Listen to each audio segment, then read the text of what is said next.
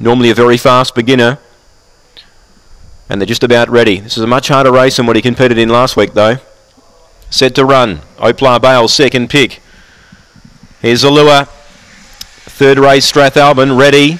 Set, away. Missing it badly, Maddie's Intention. Look at Cova Light begin quickly. It's going to lead. Favourite to second, El Sino a length away. Running up to third, the inside snatch and grab from Oz Dazzler.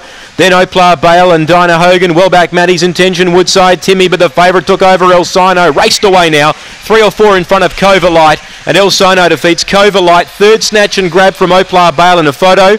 Behind those then, Dinah Hogan making ground, Maddie's Intention, Woodside Timmy, and Oz Dazzler back amongst the tail enders. The time is 18:53. El Sino the winner. Timarachi was second out of the boxes. Quickly chased down Cova Light, who speared out to lead. But was no match for El Sino close to home. 6-4, 1 third snatch and grab, and 5 gets fourth Oplar Bale.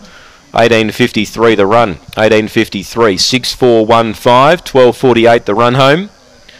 6-4-1-5 on race number 3. The Cup Heat start in